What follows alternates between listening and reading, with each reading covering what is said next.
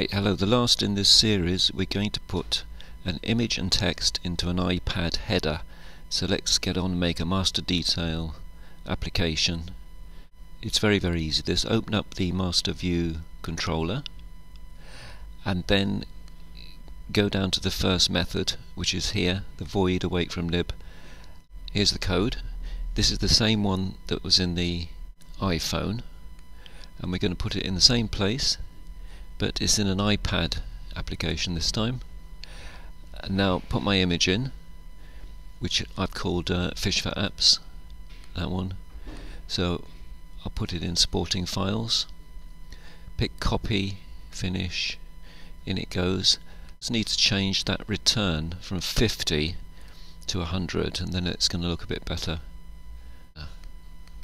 Change the orientation, Command arrow, and we can see the same thing.